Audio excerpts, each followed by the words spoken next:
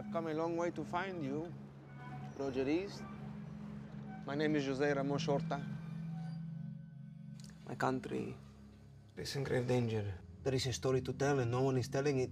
You need somebody younger. Your country already sent young journalists, 5 of them.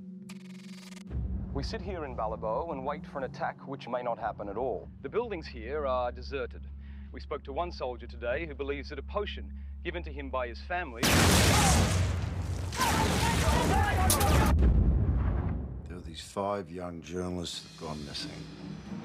I am offering you full access to my country to tell our story. That's for you. Thank you.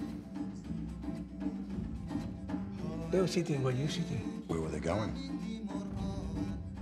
To their Indonesian warships off the coast. Yes. Why, they ask, are the Indonesians invading us? That's all they want. For the United Nations to care about what is happening here. I want to find out what happened to them, why it happened to them, and who did it to them. And all you care about is these 5 journalists. But if I find out what happened, it's going to be on the front page.